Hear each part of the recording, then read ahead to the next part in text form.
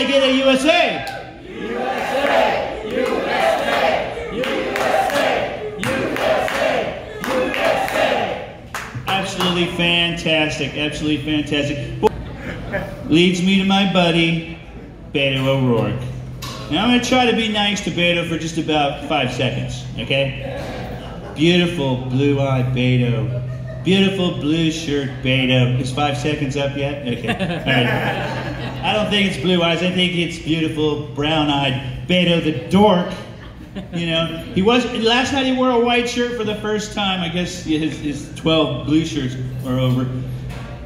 Beto wasn't always a blue shirt though. When he was 8 years old, I saw a picture of him at Halloween. At 8 years old, I saw him in his Halloween costume. He was Barney Beto. Beto in high school was a car hop at Sonic. They called him Rollerblade Beto. In the 50s, it was ba ba ba ba ba ba Beto. In the 60s, it was Beatnik Beto, aka bum bum bum bum bum bongo drum Beto. In the 70s, it was Burnout Beto. That's when he had his drinking problem. You know, I think that's when he got his BUI. Beto's favorite beer, of course, Beto Weiser. In the 80s, Beto, they found out he was musically inclined, so he got together with Michael Jackson, and we had Beat It Beto.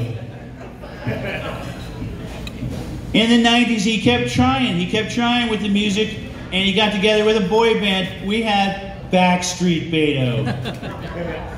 Then he got into the movies. He got into TV. In the late 90s, Beto got a co-star role with The Sopranos on HBO. We had Bada Bing, Bada Bang Beto.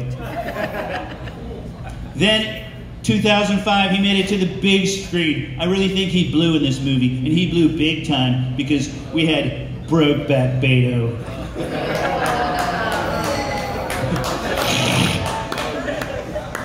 So I'll try to be nice to him for a little bit now.